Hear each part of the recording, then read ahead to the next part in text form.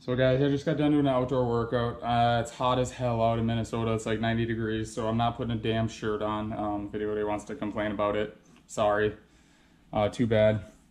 Got some new stuff today. For any of you who are unaware, I'm a bartender. For COVID, I got laid off for 3 months, so it was great. It was amazing. I got to fish all the time. I loved it, and although I think COVID is pretty much way overblown at this point, if I get laid off again, I will enjoy the hell out of it, especially if there's more money there. I don't know if that unemployment's going to be there anymore, that extra 600. They're talking about maybe 400 or something, whatever. I'll take it. I'll go out of work if I have to keep the country safe, whatever. But my first week back to work, I only worked 3 days, and they were limited hours, so I'm still able to get unemployment. I still got $700 in addition to that working, and then now I'm back to full swing. 5 days a week, actually. We had someone quit, so I'm kind of raking in the money right now. I've been pretty smart with my money over the last few years, and even though I have a fishing spending addiction, still smart, still save over 20% of my income. And I got this last free check, free money, and although I still have to pay taxes on all of it, I figured, you know what the hell, I'm gonna buy myself a couple nice things that I've wanted, and that's what this video today is about. Some cool new stuff I got. So this is my first one. This is a kind of a cheap, crappy brand, I think, but maybe, I don't know. It's called Yes for All. It's got like an Amazon workout company.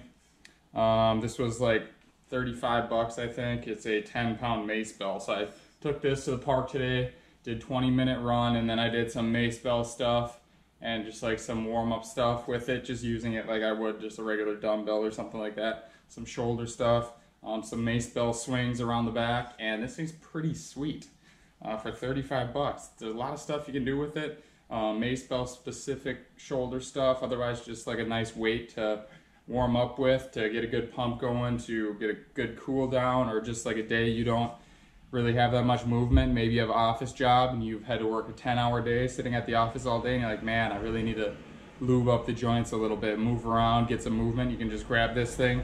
It's decently heavy when you're holding it offset, but it's not too heavy, and you can just get some good flows with it. Do a quick 10-minute workout, get the blood flowing, get the joints nice and loosened up and everything, and definitely help you feel better. So first little gift to myself with my last unemployment check that I really don't need. Macebell, 10-pounder, Yes for All, on Amazon. Pretty sweet. Next up, I got a Rogue Fitness band. This is the purple band. I already have one purple band. I wanted to get a second, so that's what this is. It is a super thick, big band, mostly for like lower body movements and stuff. So what my plan is to get this one, put it on the foot and then over the shoulder, and then I would do the same thing with the opposite one and do like some explosive quarter squat stuff to help improve jumping power, especially since I play sand volleyball. It's nice to be able to get that power to jump high, and a lot of times you really need to like react and jump quickly. You don't have time to go all the way down and all the way up into a max jump. You only have time to do a quick quarter squat jump. So hoping that's really going to help me with that, make me jump a little bit higher. Next up, this box that absolutely got freaking mangled here is from Tackle Warehouse. So, there's my knife. So everything inside is fine. I think it should be. I really do not handle these packages very well.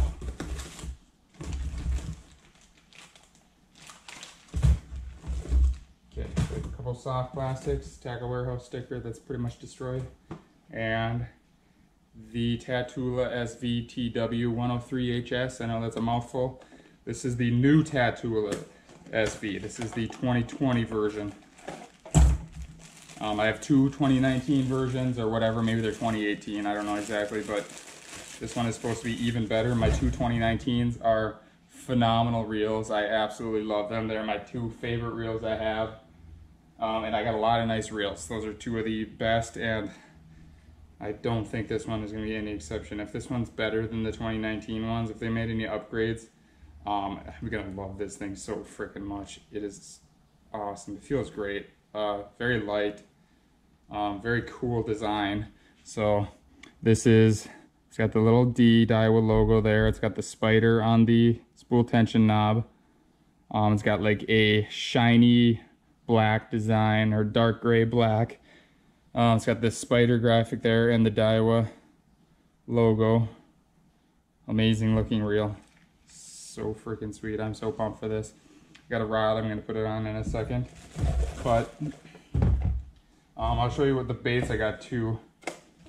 Just a couple. I need to stop buying so many lures. Literally at this point, I think I have enough fishing lures that if I fish 100 days a year open water fishing for the rest of my life, I probably still won't live to use all of these baits. So gotta hit the brakes on that a little bit. It's so much fun lure shopping, but if I'm not going to live to use them all, it's definitely not worth spending the money on, especially when I spend that money on gas for fishing or taking days off to go fishing. That's a better use of it than buying a bunch more lures I don't need.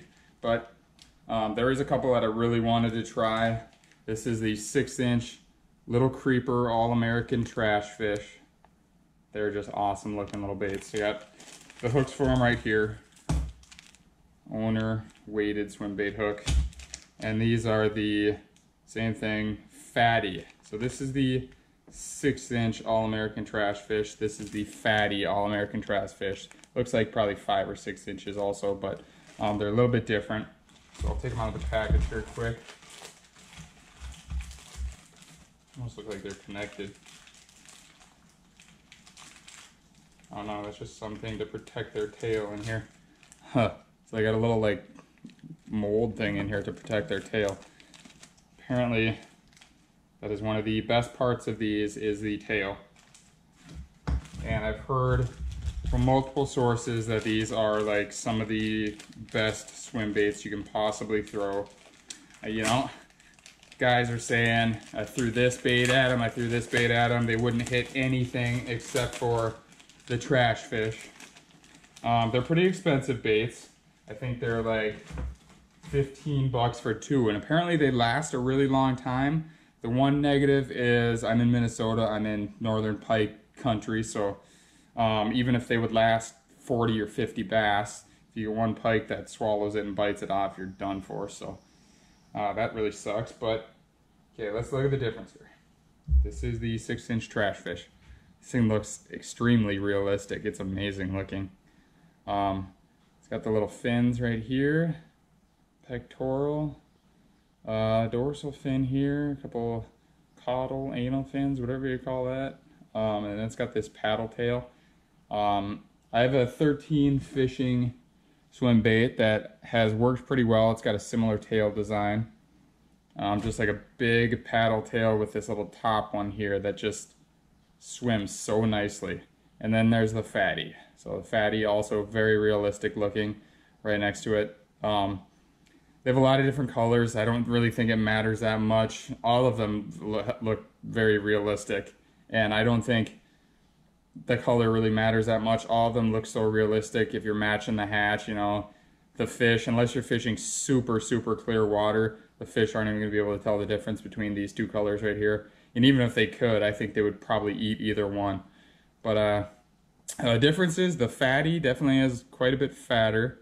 It's not like night and day difference, but it is probably 1.5 times fatter. How much of a difference that would make, I have no idea. If it's better because it's fatter, maybe it is more buoyant, maybe it doesn't fall as fast, or just that bigger profile for bigger fish. But between the two, there's not a whole hell of a lot of difference. I think the fatty is a little bit more expensive too. So if you're torn between the two, I don't think there's a whole lot of difference. I think whatever fish sees either one is definitely going to, if they're hungry or territorial or whatever, if they're in the mood to eat or chase, they're going to be chasing either one of these baits. But both of them look phenomenal. Hoping I can catch a lot of bass on them without tangling up with any pike. Ideally, I'd catch 0 pike on them so I don't get any teeth marks or anything, but it's inevitable. It's Minnesota. It's going to happen. But yeah, the fatty and the 6-inch All-American trash fish. These baits look phenomenal. I'm very excited to try these out soon. And last but not least, I got a new rod for the new Tatula SV. This is a Halo rod, I believe. I'm pretty sure it was a Halo rod. Ordered this stuff like over 2 weeks ago, but with the COVID shipping delays, what the hell was that? The COVID shipping delays, it's not, you know, shipping in 2 or 3 days or whatever, it's taken weeks. Wrong end. But this rod was on sale for $99, so I ended up getting this.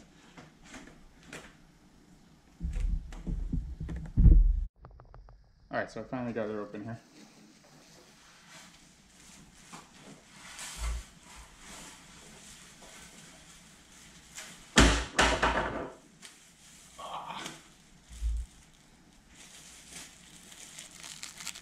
Really like how Tackle Warehouse packages these rods in the tube, very safely packaged. You know those freaking UPS guys are not handling your packages well at all. And I got one Amazon package that wasn't packed in that nice stiff rod tube, and the rod was broken. Had to send it back. Made a video about that. I will never sell, or I will never buy a rod on Amazon again. So all my rods are gonna be from Tackle Warehouse, but I probably won't really be ordering any unless one breaks, because as you guys can see, I have many fishing rods I really don't need anymore. Maybe replace one if it breaks. But yeah, everything looks good. Eyes are all lined up beautifully. This is a damn good looking rod. So this is a Halo Kryptonite series 7.5 medium heavy. You can see that sweet looking grip on there. So it's like a green and black Halo rods Kryptonite. It's got the hook keeper right there. Pretty stout rod. Decent tip action on there. It's fast action. Medium heavy, fast, 7.5 like I said. So very light too. Very cool looking. Obviously the Tatula looks freaking unreal. So paired up, and it's just a hell of a nice looking combo. Look at that thing. My God, so beautiful.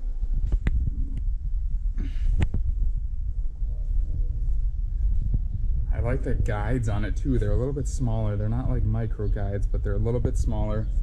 Very easy to grip. This grip is amazing right here. Fits in my hand so well. And then of course the Daiwa reel. Nice small profile, very easy to palm, and although it's small, it's very rugged and strong. So, oh my God, this thing is so beautiful. God, I really want to be like a minimalist. I really want to not spend that much money on stuff, and you know, you buy one nice rod and reel setup and you're like, all right, let's use it a couple times. You're like, all right, let's get the next one. There's just always such cool, innovative stuff being made every year, and it's hard to be satisfied, you know, but I try very hard to enjoy all the reels I have. I'm very freaking lucky. I definitely realize that. I'm very lucky to have as cool of reels I have, as cool of rods I have, as cool of a home gym as I have.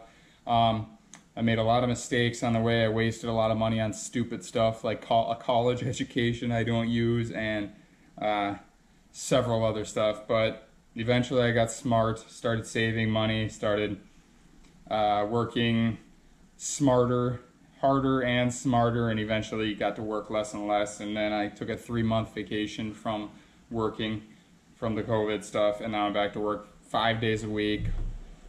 Hopefully getting it down to 4 soon. If everything goes well. It's very hard to know what's going to happen right now with COVID, with bars possibly getting shut down again and everything. But, you know, I'm just going to roll with the punches. If the bars get shut down, I'm going to fish more. If the bars don't get shut down, I'm going to be saving money just in case anything bad happens, but also trying to use the money I make to enjoy life, to get out fishing, to do the things I love, and to not just stockpile money forever that I'm going to die with. So,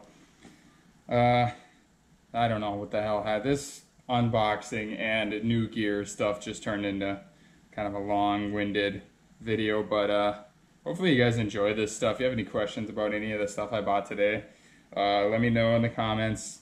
I'll kind of be doing like smaller individual reviews of everything here on this channel, so if you want to see a in-depth review of any of this stuff, subscribe, check in later, and hopefully I can kind of guide you to the right kind of gear to buy with your hard-earned money, so you're not just buying a bunch of random crap. You're buying the best stuff on the market that hopefully I can try out some different stuff. I can recommend it to you guys, what you should spend your hard-earned money on, and save you guys the hassle of buying crap and finding out for yourself. So thanks for watching this video, guys. I will see you next time.